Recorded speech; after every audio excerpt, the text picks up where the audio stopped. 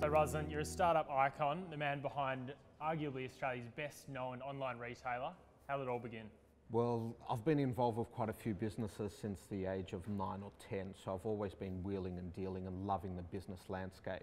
So the first venture I did was selling golf balls, where I'd go and collect golf balls that golfers were too lazy to collect. I'd put them in, clean them, put them in egg cartons, and then take them back to the golf course at the weekend and sell them back to the golfers at 50 cents a pop. So, not huge money, not a huge business. It'd make me about 20 or 30 bucks a weekend, but as a 10-year-old, that made you pimp of the milk bar. So it was one of my first ventures, and then I'd run a lot of things since then, like a car wash business, a website design business, a mobile phone repair business. And Kogan's my baby now. It's the biggest thing I've ever done. It's my passion, it's what I love doing, and that all started with the rise of online retail. So I went to college in Miami to do my final semester. I saw the rise of online retail there. When I came back to Australia and I wanted to buy a TV, I saw these huge prices that the big stores were charging. So I started inquiring overseas to see if I could import one from overseas and how much they cost. And then I saw this huge gap in the market. A TV that I could land in Australia for about $1,000 was selling for $3,000 or $4,000 in the big name stores. So then I researched it a bit further, and I saw that the main component in a TV is the LCD panel. And there's only a handful of manufacturers that make it: Samsung, LG, Hitachi, and Sharp. So no matter what brand TV you get, the core component is the same. So if you get a Sony TV, it uses a Sharp panel. If you get a Bang & Olufsen TV, it uses a Samsung panel. So when I saw that the products are very similar, but the price gap is huge, I said, well, this would be a perfect business model for an online business, because I saw the rise of online retail in Miami.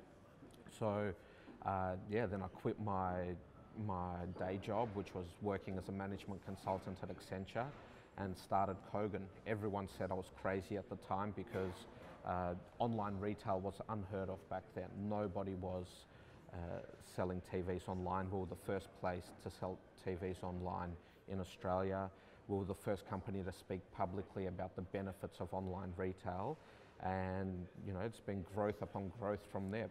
People are smart consumers. They can look at two deals, look at the specs, see that they're pretty much the same thing, and they're obviously going to go for the cheaper option when that's the case.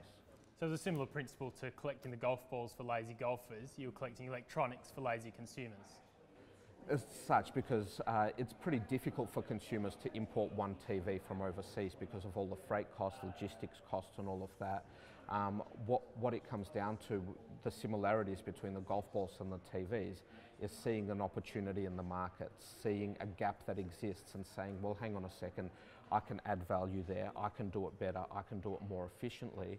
And anytime you add value in the marketplace, there's a business there, there's profit to be made, and there's a win-win scenario and relationship between you and your consumers. So you've taken that business from scratch 7 years ago and turned it into $300 million revenue last financial year. How have you managed that growth? Look, growth is very difficult to manage, but it's probably one of the better challenges in a business. I would rather have managing growth as a challenge than, how do we survive or how do we find more customers as a challenge. So it's a good challenge to have, and a lot of things change. One of the main principles in our business and our internal philosophy is that there is always a better way. So management is always told to question everything. All of our staff are told to question everything, swim upstream, challenge the way we do things. And as a result of that, we're a much different business today to what we were a year ago.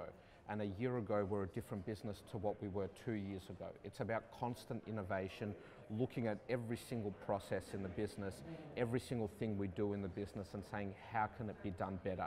And then implementing systems and processes around that. When the business started, our community may have had a few thousand people in it after the first year. It's much easier to communicate with a few thousand people and send emails than it is to now, where we have over 1.5 million people in our community. the systems, the architecture, getting the deliverability of the emails, sales notifications, all of that on time is a much different proposition. So you have to constantly scale your business and build things for how you think your business is going to be in a year, rather than building things for how your business is today.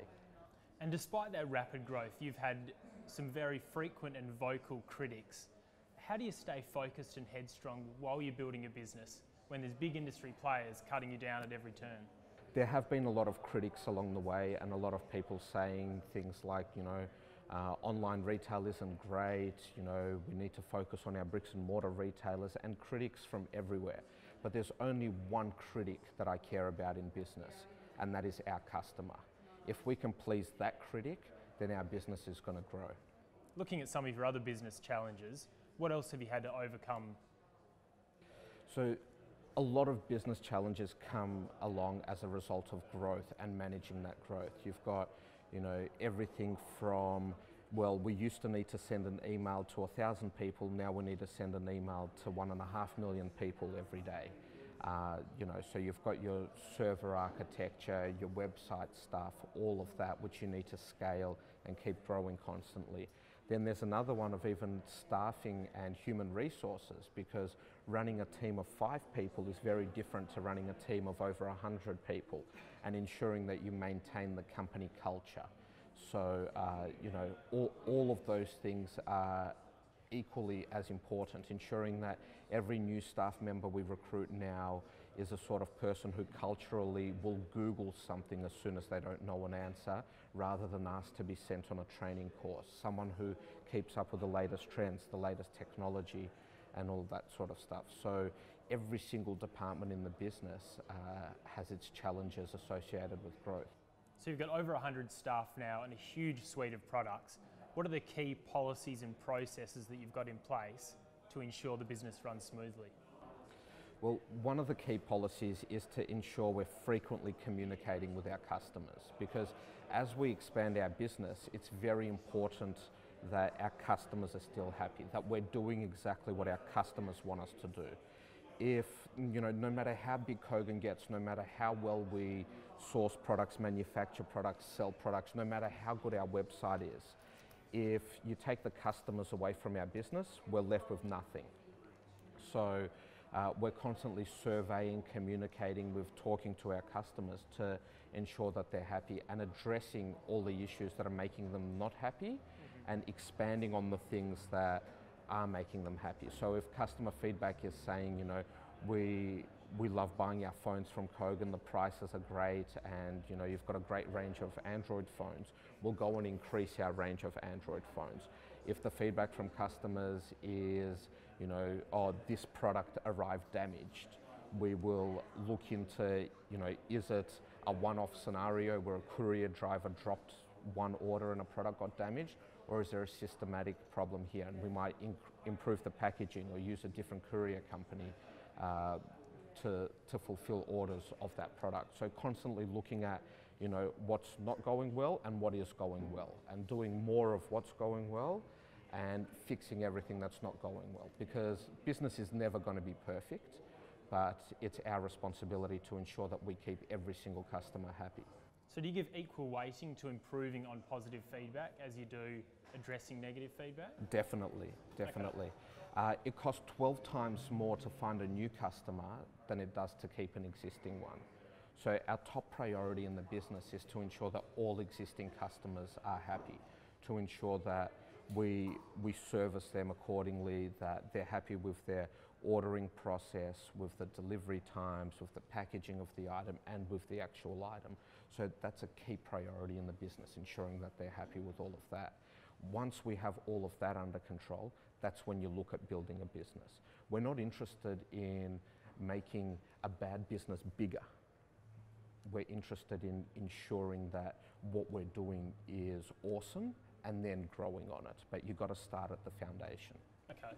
Now you've built an incredibly formidable online business. What tips do you have for small brick and mortar businesses trying to compete with online?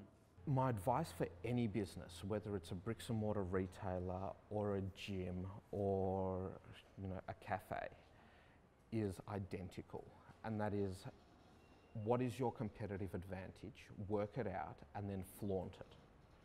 So the only reason a customer would ever come to your business over another business is because of your competitive advantage. So if your competitive advantage is having an awesome product, put all of your time, effort, resources, and devotion into improving your product. If your competitive advantage is service, dedicate everything to ensuring that your service keeps getting better and better and better. If your competitive advantage is convenience, dedicate all your work on making a shopping experience with you more convenient for your customer. So every business at its foundation has a clear competitive advantage. For a bricks and mortar retailer, they can't look at online retail and say, oh, well, you know, we just need to have a store, or we just need to do what they're doing, because online retailers are more efficient than a bricks and mortar retailer. A bricks and mortar retailer will never be able to compete with an online retailer on price. Not possible. So what they have to do is say, well, what is our competitive advantage over an online retailer? For instance, there's a tennis store in Melbourne with a tennis court, and they employ actual tennis pros to work there. So you can go to the tennis store, you speak to the pros, you trial out various gear, you have a hit with them, you listen to their advice, and then you can make a purchase. And I go there to buy all of my tennis gear because I like that service, I like that advice, I like their competitive advantage. I know I can go online and buy the same stuff for half the price, but I'm not going to have the expert advice, I'm not going to have the service, I'm not going to have the ability to have a hit first before I purchase that tennis racket. So they're flaunting their competitive advantage, and they wouldn't even see online retail as a competitor. They're a service business providing a service that nobody can get online. And look at, you know, other great bricks and mortar retailers like Nespresso. Nespresso stores are absolutely packed. Why? You walk in there, you smell the aroma of the coffee, you feel the Nespresso experience. You can't do that online. You can't create aroma and the coffee smell and the beautiful experience that an Nespresso store creates. Same with Apple stores. They're all packed. They've got more staff than they do customers in each store wearing a blue t-shirt. They're not trying to win customers based on being cheaper than anybody else. They're saying, come into our store for the awesome experience and the great advice. So they're flaunting their competitive advantage. And on top of that, they have an awesome product. You know, their competitive advantage is their product. So if you walk into a JB Hi-Fi or a Harvey Norman these days, you've got the same guy standing there selling someone a toaster, then someone else a fridge, then someone else a microwave, someone else a TV. They're not an expert at any of those products. And each of those products has a brand and model number. I can Google it and find it cheaper online. On top of that, if you ask them about any of the products, they just read off the box. You know, does this product have this feature? Oh, 1 second, sir, and they'll read it off the box. That's a bit offensive. I know how to read.